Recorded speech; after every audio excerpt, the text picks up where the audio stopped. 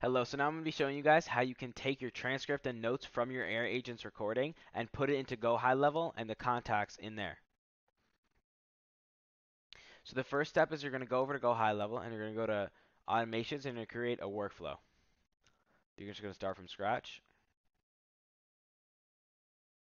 Okay, so now you're going to press Add New Workflow Trigger and you're going to do Inbound Webhook. So now you're going to go back to Air. You can forget about this for a second. You're going to go over here and then to Integrations. You're going to Client API, then make a new API key. Make sure it's a new one. Press down, you copy it. Then you go to webhooks, create webhook, post call data, and then in the bear token, you're going to put the thing you just copied, so the API key, and then you're going to go back over here, copy this, and put it in the webhook URL, and then create. Perfect, so that's connected. So now we're going to have to test this out, so we're going to go over to create, get on one of our agents.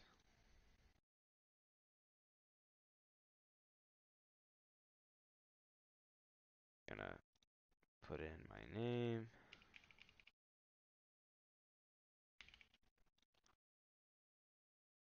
All right, so now it's calling.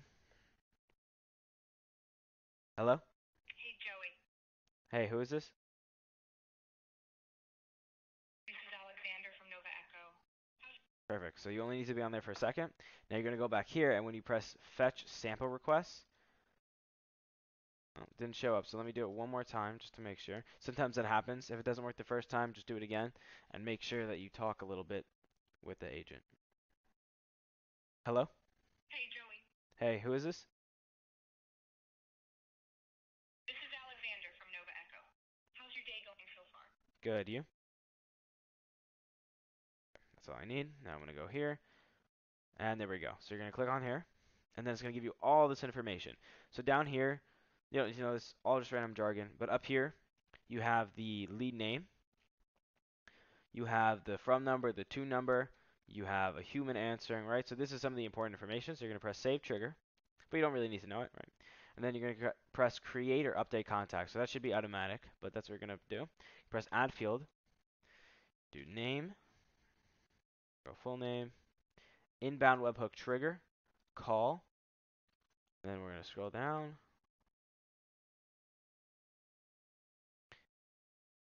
Now I believe it's LLM answered by, but it could also be lead name.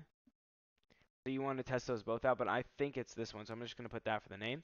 And then the phone, this one I'm sure about. So this one you go inbound webhook trigger, call, and then to number. So that's going to be the phone. And you're going to press save action and save.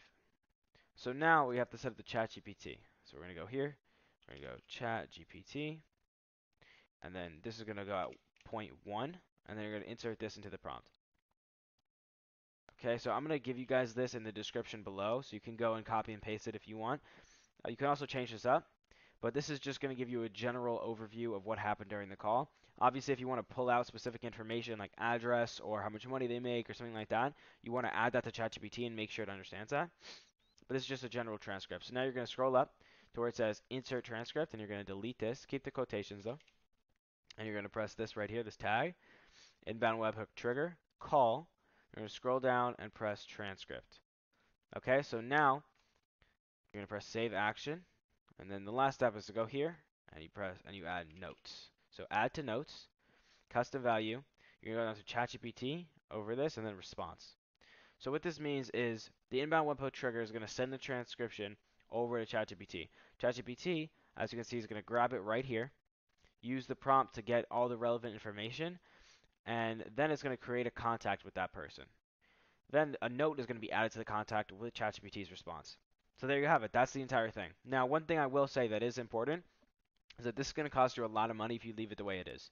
Because ChatGPT costs money every single time you use it. So what I would recommend is having an if then, and you put right here, you put inbound webhook trigger, call, and then you scroll down a little bit and duration. So duration is greater than or equal to 45. So this is seconds, right? So if the duration is greater than or equal to 45 seconds, then all this will happen.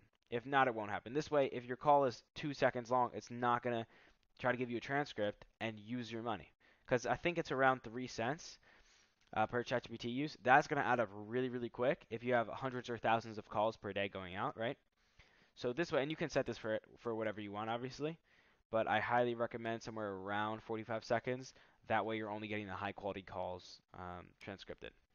Anyway, I hope that helped you guys. And if you have any more questions, you can always leave a comment or just tag me on Discord. And I really appreciate if you sign up using the link in my description to Air.